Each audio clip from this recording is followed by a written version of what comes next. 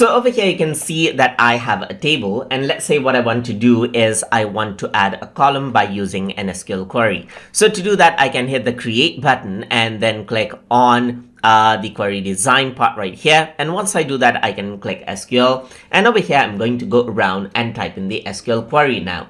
So the SQL query to add in a column is alter table, and once I type in alter table, I can type in the table name as prices, press enter, and then type in add, just like this. So once I do that, I can go around and enter out the column name. So I'm just going to go around and say certification right here. So just like this, I'm going to go around and type in certification, and then I need to go around and type in the data type. So I'm just going to go around and type in text, and you can go around and type in the character limit for that particular data type. In my case, I'm using text, and I'm going to end this off with a semicolon, hit the run button. But it says database could not pick up the table because it's already in use. So you have to close the existing table and then hit the run button right here. So now it says the size of the field certification is too long. So 500 is over the limit. So the maximum amount of text that any database field can contain is 255.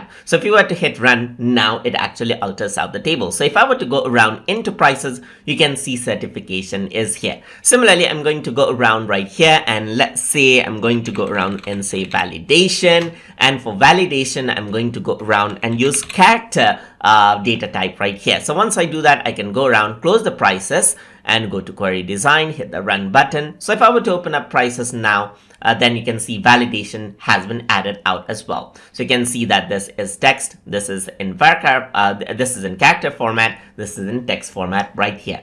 And that is how you can add in column inside of MS Access database by using column, by using SQL query. So hope you guys learned something as always. And as always, please like, comment, share, and subscribe.